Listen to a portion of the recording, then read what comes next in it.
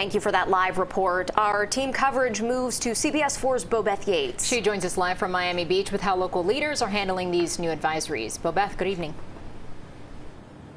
Good evening, Lauren. Well, officials are telling us they are preparing for the worst, but they're expecting the best. And part of that preparation is adding some of these. This is one of the 11 temporary pumps that have been placed in the area. You can follow it. It's going to be pumping water from the street all the way into the canal.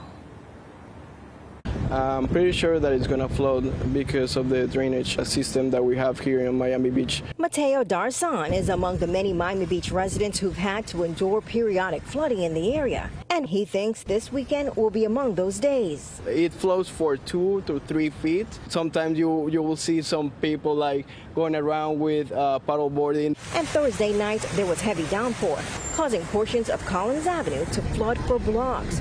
The water was going up to people's knees in some areas. The floodwaters caused major traffic delays and even resulted in street barricades floating away. But city officials say they're on top of it. While there are currently no watches or warnings for our county, we are taking proactive steps like deploying portable pumps to low-lying areas of our city.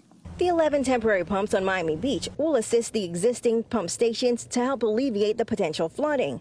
And Randy Smith with the South Florida Water Management District says they have also been emptying out canals all across the South Florida area. In the past 4 days, we have been making adjustments to the regional canals, the big water management canals, bringing the water levels down in anticipation of heavy rain. Smith says they anticipate anywhere from 8 to 10 inches. We want to have plenty of room in these canals when this rain starts to hit. The water from our roads and our yards and parking lots has somewhere to go. That's into the canals. Starting Friday night through the weekend, pump stations from South Dade all the way up to Palm Beach will be manned 24 hours. But back on Miami Beach, residents like Darsan say they are preparing for the inconvenience. It's so bad that the water goes like increasing and increasing, and it takes 2 to 3 hours to go away.